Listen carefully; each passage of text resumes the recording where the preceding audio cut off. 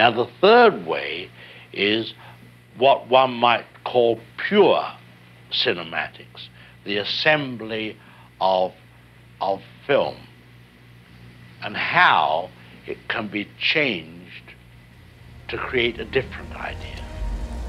Now we have a close-up. Then we show what he sees. Now we cut back, and he smiles. Now what is he as a character? He's a kindly man. He's sympathetic. Now, let's take the middle piece of film away, but leave his two pieces of film as they were. He looks. He smiles. What is he now? The dirty old man.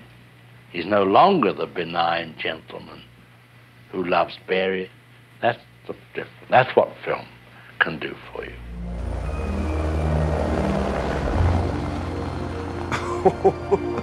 Chris? Stop it.